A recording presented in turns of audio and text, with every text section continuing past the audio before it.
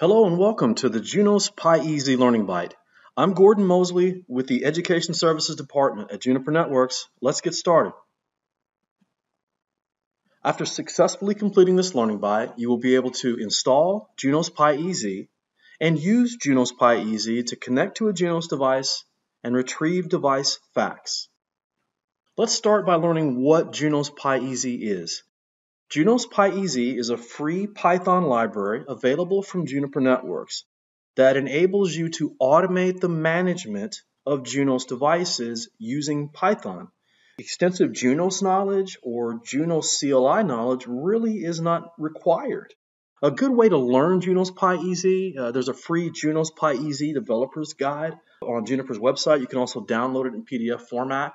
It was a good starting point for me to learn simple examples and use cases. I found it very helpful. The idea of Junos PyEZ is that it can provide the same capabilities of the Junos CLI without needing to use the Junos CLI. I can use Python and Junos PyEZ to remotely automate the management of a wide range of Junos platforms. Let's look at a Junos PyEZ installation. This example installs Junos PyEZ on a CentOS workstation. In the examples, I'm using Python version 3. Junos PyEZ will work with either Python 2 or Python 3. In this example, I'm using the Python pip3 utility because it's Python 3. Install Junos EZ-NC. This is the name of the Python library that pip will pull down out of the Python package index. And this installs Junos PyEZ locally on this workstation.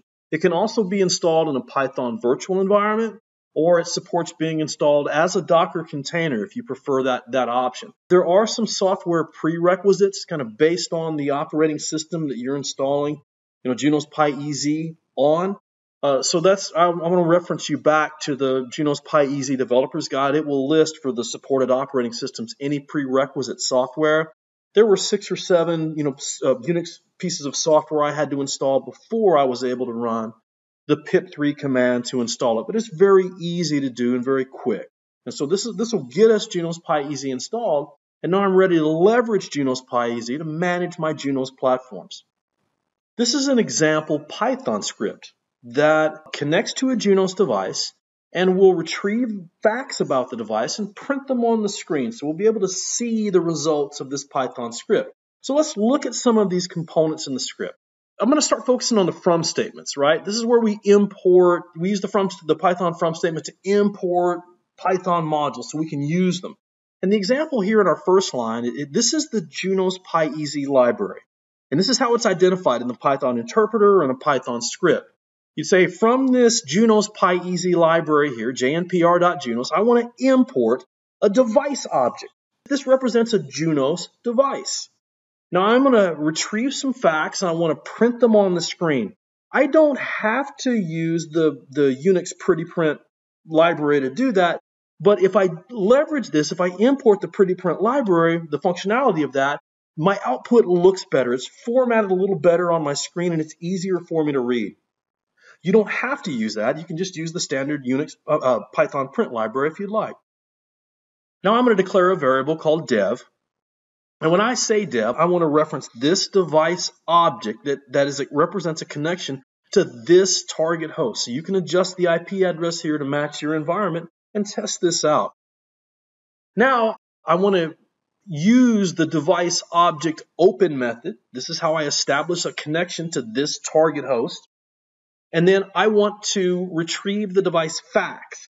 And I want to use pretty print to print those to my screen. So retrieve the device facts and then pretty print those to my screen. And then as a good citizen, I would like to close the connection. I don't want to leave that connection open the device. Junos PyEZ by default will connect to this target device using secure shell and use netconf, right? That's a netconf over SSH connection.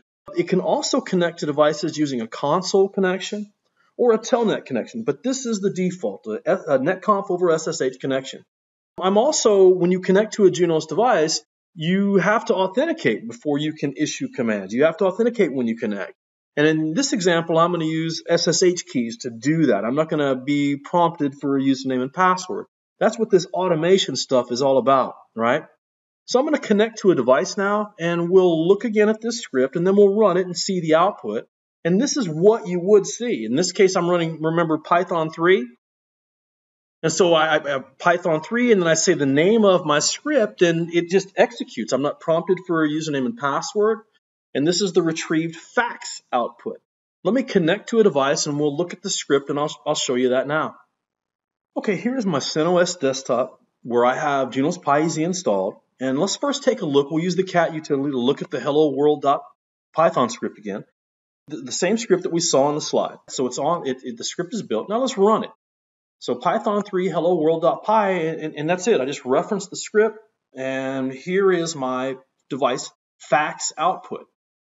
And so here's the script we ran, and then you see the output. So this is just an example. I didn't have to manually connect. I didn't have to issue any Junos commands. This is the equivalent of a Junos show version command. If you know much about or have any experience with the Junos CLI. In this example, I pulled that same information using a Python script, leveraging the Junos PyEZ library.